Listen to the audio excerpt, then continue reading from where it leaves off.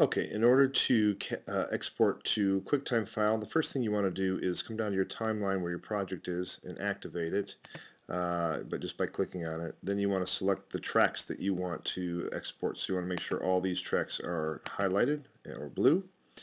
The next thing you want to do is now go to the beginning of your sequence, put an in point here, put an out point at the very end. So we've marked your entire project. And then we're going to go into File and Export. And we want to go into Options and make sure that this says Export as QuickTime Movie. You'll see there's a drop-down menu with a bunch of different options. QuickTime Movie is what you want. And we want to check these because we've just highlighted our tracks down here and created a mark in and out. So that's what use marks and enabled tracks are. We want to make this custom. Video and audio. Your width by height is 1920 by 1080. That's HD, full resolution. And you want this to say single field and then native dimensions.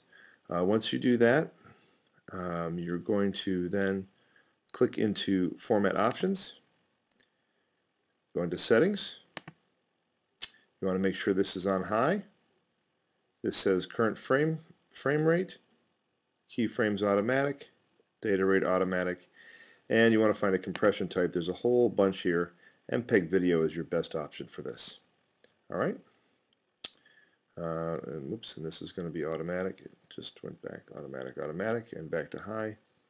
Okay. And your filter, no filter, that doesn't, you don't want anything there. Size, this should be compressor native. You should be fine.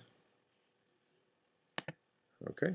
And your settings in your audio should be 44.1, sample size 16 with 2 channels of audio. Prepare for internet streaming is fine. Fast start is fine. And then click OK. Click Save. And then name your project, whatever you want to name it. Find a place where you want to put it on your hard drive, and then go ahead and click Save.